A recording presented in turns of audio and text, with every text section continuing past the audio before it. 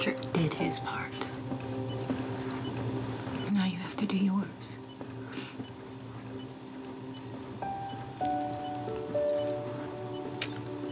I mean, how many people actually get engaged with a real piece of hardware? I know that it was only half kidding until Maxie found the real one, but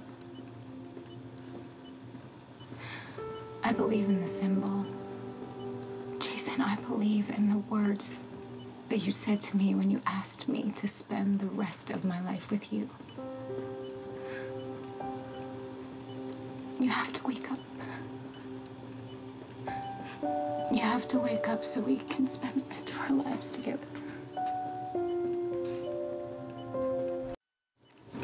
While you were in surgery, I came back here and I climbed into your bed. And I actually went through my phone, and I wish you could see these pictures because they were from when we were in Hawaii. And we were really happy there. I was thinking that we could probably spend our honeymoon there. I actually started fantasizing about it, Jason. You know, we decided that you should have this surgery so we could get married on September 23rd, but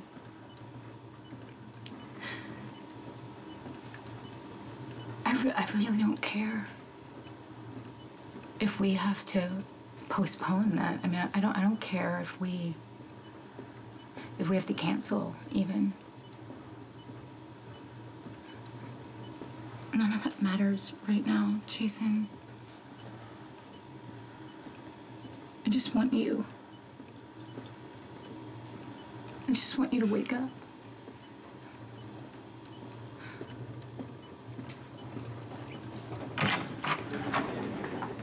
Hey. Hey. I'll be right out, okay?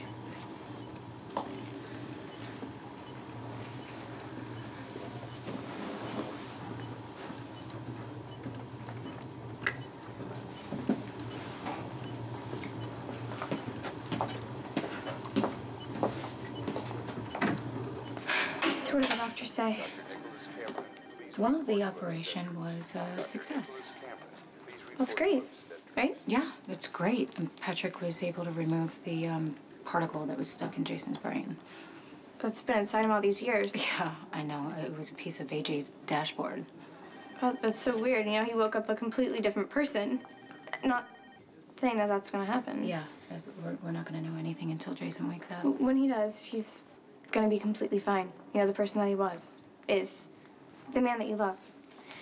And you guys are going to have a beautiful wedding just like you planned. And I really don't want to talk about any of that right now. What's going to happen? You guys have come so far, overcome so much.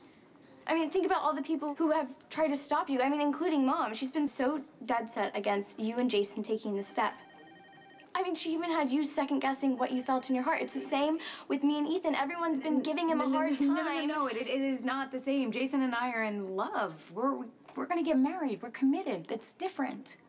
Ethan and I have a connection. He tells me things that he can't tell anyone else. He understands me like I understand him.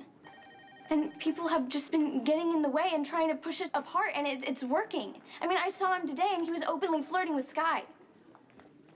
Wait, Ethan and Sky have a lot more in common. She's about 100 years older than him. Plus, she's his father's old girlfriend. He was pretending for my benefit. The same way that he was pretending with Abby. He was just trying to, you know, make something up about him and Sky being together. I mean, why would he go to all that trouble if he really didn't care about me? So just how well? Good guy. He's trying to help you, but he doesn't like you like that. I think you're putting him in the same position that you put Johnny in. Well, it isn't the same at all. No, Christina, it kind of is the same. It's somebody who you like that really doesn't like you back, and actually they almost died for it. Your father tried to kill Ethan too. Everything that happens to me goes back to Dad. That's why I can't be with any guy, because of what he's done. People are scared. That's not true, Christina. Hey!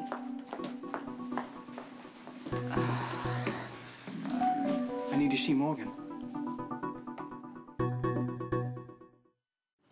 Jason's not awake. I don't know what you've heard. Yeah, Dollface told me. Cancer. No. Dr. Rodriguez, Not cancer. Dr. Lucia Rodriguez, call me. Orion stars.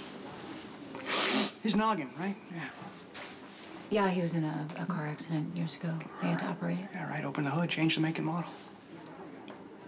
Everybody wants to change us. Me, Morgan. Spinelli, you should probably go home and get some sleep. I need to see Morgan. I'm sorry, you are his friend. He would probably want to hear from you.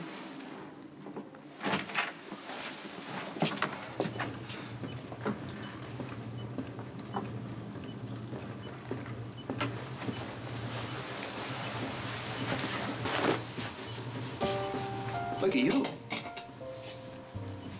It's like you're asleep. Drifting and dreaming, swinging on a star. Maybe not coming back. So what happens then?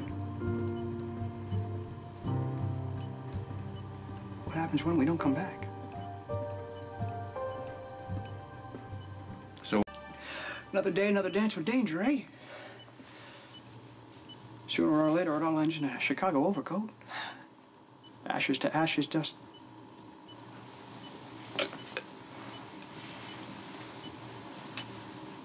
Dames, they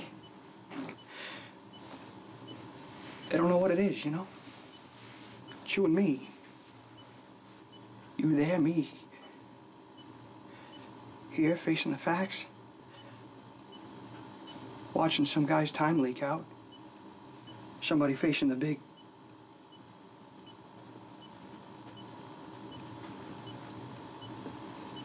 sleep. Yeah. That's all it is. It's like you're asleep.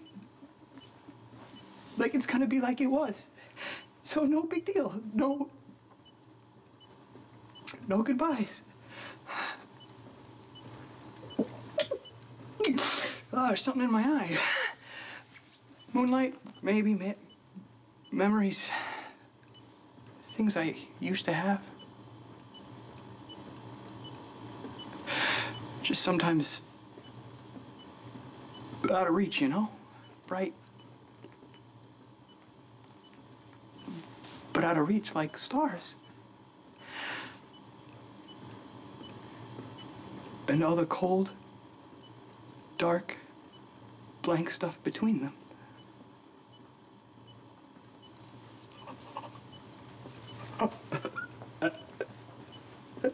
I can't do it.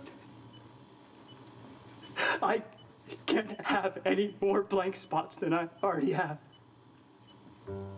No more loss. No more holes.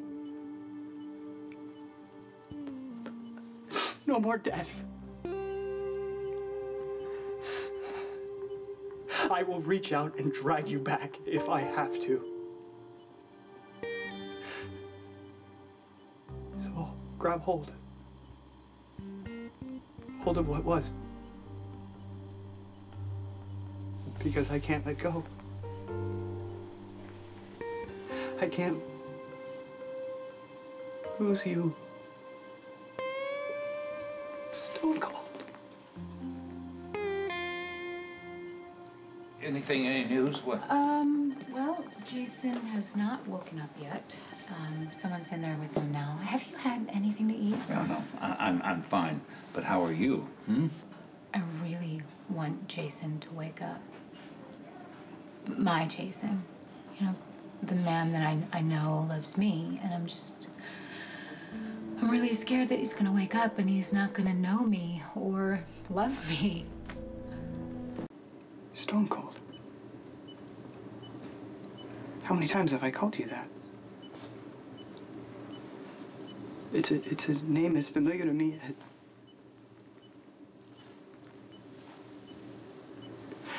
Blank stuff again. It's like me. Floating.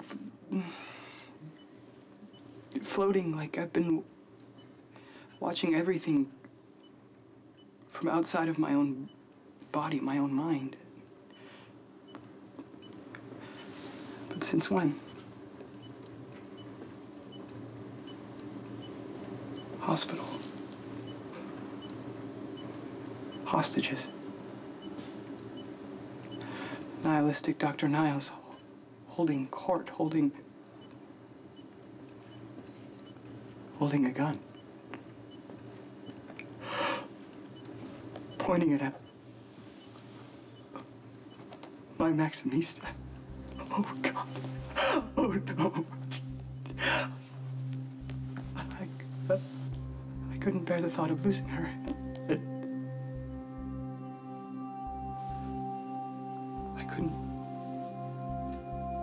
I can't bear this. Stone cold. Master. Grasshopper. Mentor. Dear friend. The thought of losing you is too much for me to bear. For any of us. So, don't go.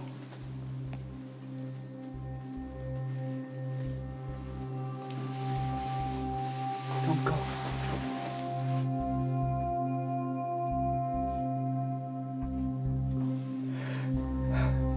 Don't go. I keep trying to choose hope and let go of this fear. I am trying really hard. But it scared me. It really scared me seeing Spinelli like that. Jason, he is so far gone. Not a trace of himself. Or who he was. And I'm wondering if he'll ever come back.